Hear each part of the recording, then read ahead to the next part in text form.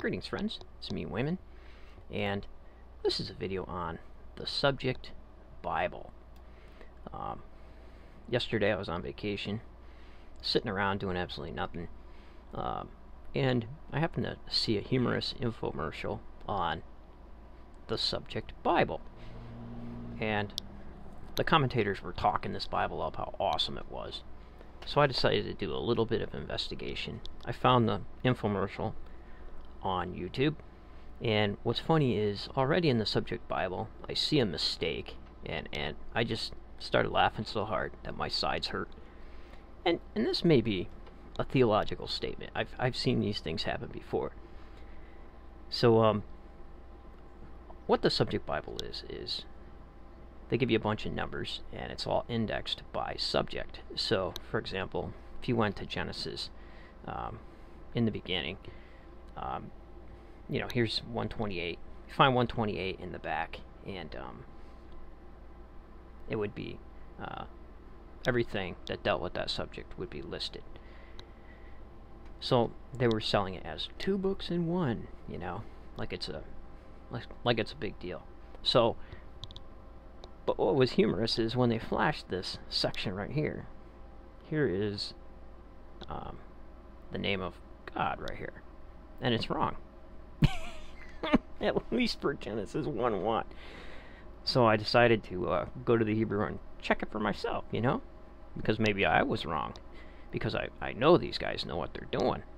Either way, they know what they're doing theologically, or they know what they're doing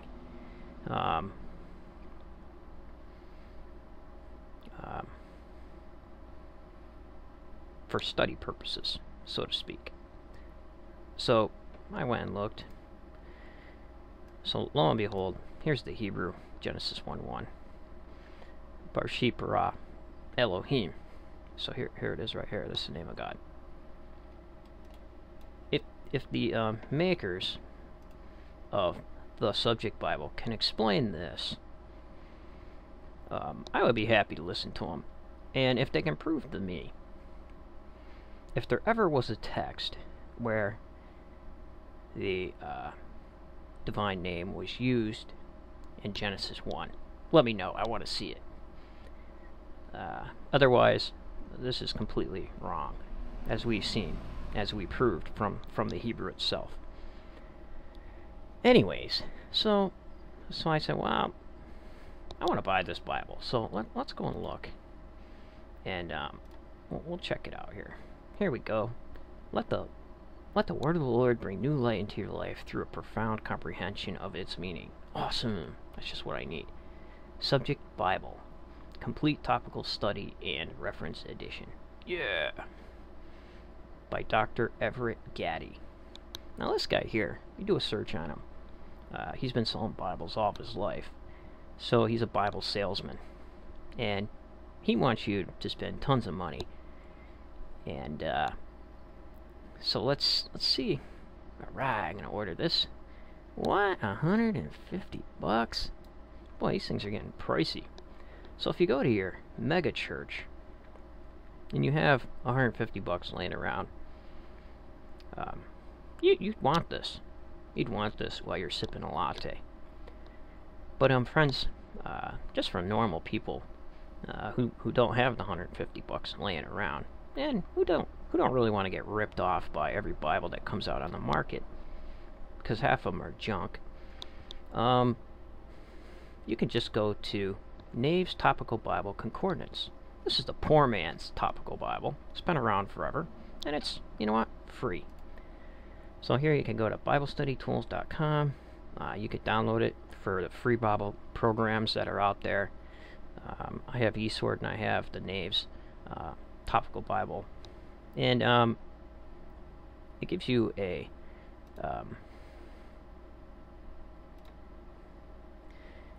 list of topics by alphabetical order, and you can simply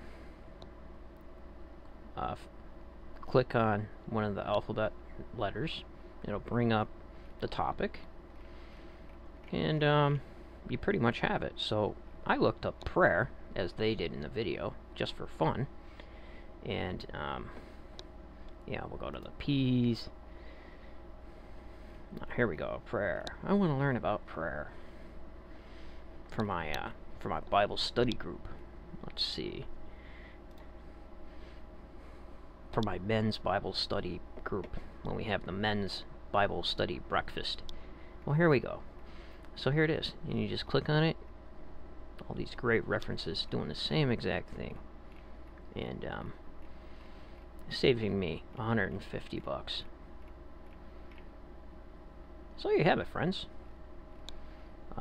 Pay attention to what you're buying. You don't need every new thing that gets advertised in the Bible world. You'd be broke. You'd be broke tomorrow. So, take care. And, remember, friends, if everybody's thinking alike, then somebody isn't thinking.